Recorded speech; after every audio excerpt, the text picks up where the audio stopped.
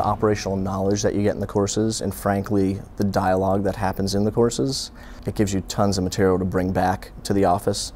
and apply to different challenges every day. We're going through a whole efficiency change at my company where we're looking at kind of every department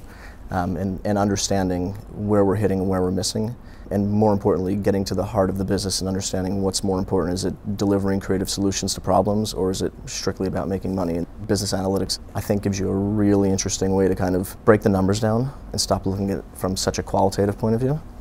and understand where the insights are and how to kind of combine the two together.